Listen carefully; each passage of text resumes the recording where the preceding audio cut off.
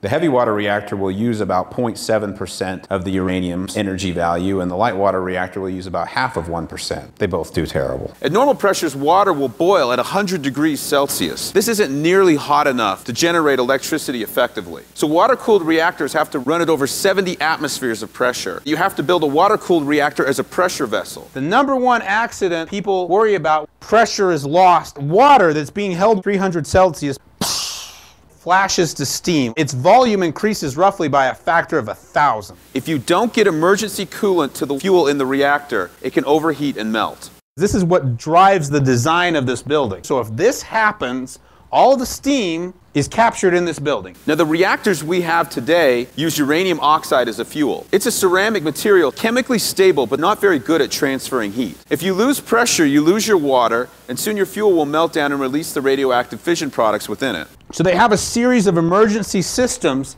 designed to always keep the core covered with water. We saw the failure of this at Fukushima Daiichi. You know, they had multiple backup diesel generators, and each one probably had a very high probability of turning on. The tsunami came and knocked them all out. People sometimes say, is nuclear energy safe? And the first thing I say is, well, which one? Thousands of different ways to do nuclear energy. The thing is the car safe? Well, which one? I had the good fortune to learn about a different form of nuclear power. The liquid fluoride thorium reactor. We can fully burn up the thorium in this reactor versus only burning up part of the uranium in a typical light water reactor. It's not based on water cooling, and it doesn't use solid fuel. It's based on fluoride salts as a nuclear fuel. You have to heat them up to about 400 degrees Celsius to get them to melt, but that's actually perfect for trying to generate power in a nuclear reactor. Here's the real magic. They don't have to operate at high pressure. They don't have to use water for coolant, and there's nothing in the reactor that's going to make a big change in density. Unlike the solid fuels that can melt down if you stop cooling them, these liquid fluoride fuels are already melted.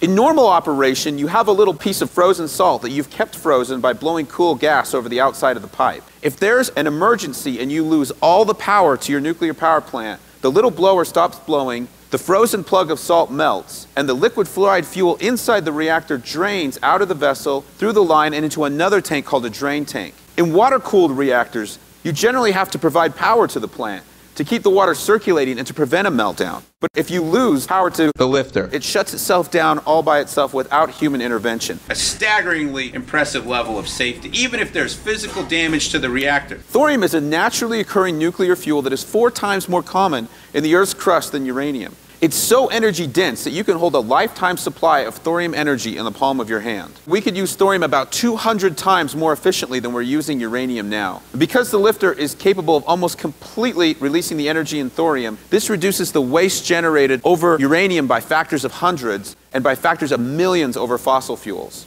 We're still going to need liquid fuels for vehicles and machinery, but we could generate these liquid fuels from the carbon dioxide in the atmosphere and from water, much like nature does. We could generate hydrogen by splitting water and combining it with carbon harvested from CO2 in the atmosphere, making fuels like methanol, ammonia, and dimethyl ether, which could be a direct replacement for diesel fuels. Imagine carbon-neutral gasoline and diesel, sustainable and self-produced. You can see that uranium-235 is like on par with silver and platinum. Can you imagine burning platinum for energy? And that's what we're doing with our nuclear energy sources today. We're burning this extremely rare stuff, and we're not burning thorium. You know, some people who are kind of environmentalists, and they say, listen, nuclear power is not sustainable. We're going to run out of uranium. Okay, I will yield that point to you if we're talking about today's nuclear technology. In 2007, we used 5 billion tons of coal, 31 billion barrels of oil, and 5 trillion cubic meters of natural gas, along with 65,000 tons of uranium to produce the world's energy. So I have a friend who's trying to start a rare earth mine in Missouri. Jim, how much thorium do you think you'll be pulling up a year? He goes, I think about 5,000 tons. 5,000 tons of thorium would supply the planet with all of its energy for a year. And he goes, and there's like a zillion other places on Earth that are just like my mine. It's a nice mine, but it's not unique. It's not like this is the one place on Earth where this is found. Every time mankind has been able to access a new source of energy, it has led to profound societal implications. Human beings have had slaves for thousands and thousands of years. And when we learned how to make carbon our slave instead of other human beings, we started to learn how to be able to be civilized people. Thorium has 1,000,000 times the energy density of a carbon-hydrogen bond. What could that mean for human civilization? Because we're not going to run out of this stuff. We will never run out. It is simply too common.